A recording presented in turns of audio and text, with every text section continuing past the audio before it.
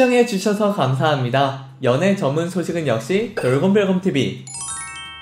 안녕하세요, 돌곰별곰TV입니다. 이번 시간은 그룹 에이티즈에 대한 소식을 전해드리겠습니다. 첫 번째 소식입니다. 그룹 에이티즈가 연습실 현장을 공개했습니다. 지난 10일 에이티즈의 공식 유튜브 채널은 미니 7집 제로피버 파트 3의 더블 타이틀곡 이터널 선샤인 안무 연습 영상이 업로드되어 눈길을 끌었는데요. 평소 무대 위에서 화려한 스타일링으로 팬들을 만났던 에이티즈는 이 영상에서 캐주얼한 사복을 입고 등장해 새로운 매력을 안겼습니다. 멤버들은 연습도 실전처럼 집중하며 열정을 불태우는가 하면 실제 무대를 방불케 하는 칼군무를 통해 딱 맞아떨어지는 8멤버의 발소리가 쾌감을 선사하기도 하는데요. 이터널 선샤인 안무는 방탄소년단과 다수의 작품을 함께한 세계적인 안무가 키오니 마드리드와 국내 팀 비비트리핀이 참여했습니다. 반짝이는 청춘들의 수줍은 모습과 힙한 무브를 동시에 담아내 에이티즈의 장난꾸러기 같은 매력을 엿볼 수 있는데요. 특히 모두 왼쪽, 오른쪽으로 깡총깡총 점프하는 모습이 내적 댄스를 유발하는 일명 스카이콩콩 춤으로 눈길을 사로잡았고, 노래를 따라 부르며 연습실 천장을 뚫을 듯한 텐션으로 신나는 추임새를 넣는 등 비글미를 방출해 보는 이들까지 들썩이게 만들었습니다. 여러분,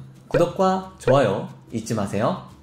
두 번째 소식입니다. 그룹 에이티즈 멤버 홍중이 가수 김종국씨의 피처링을 맡았습니다. 홍중은 지난 8일 SBS 필 채널과 더 K-POP 유튜브 채널을 통해 방송된 라이브 온 언플러그드 김종국 편에서 깜짝 출연했습니다. 약 1시간 넘게 펼쳐진 김종국씨의 감미로운 스테이지들 끝에 마침내 엔딩곡으로 터보의 대표곡 중 하나인 회상 무대에 등장한 홍중은 마이키의 랩 파트를 담당했으며 김종국씨와 마치 한 팀인 것 같은 찰떡 케미를 선보이며 보는 이들의 추억을 소환했습니다. 방송 후 홍중은 소속사 KQ 엔터테인먼트를 통해 오래전부터 들어왔던 명곡인데다 김종국 선배님과 함께 무대를 꾸밀 수 있어 영광이었다. 시청해주신 분들께도 뜻깊은 무대가 되었길 바라고 앞으로 이렇게 좋은 기회가 또 있으면 기쁜 마음으로 달려와 참여하겠다 라며 소감을 전했습니다. 두 사람은 앞서 KBS2 불후의 명곡 김종국 바이 터보 편에서 에이티즈가 검은 고양이로 최종 우승을 거머쥐며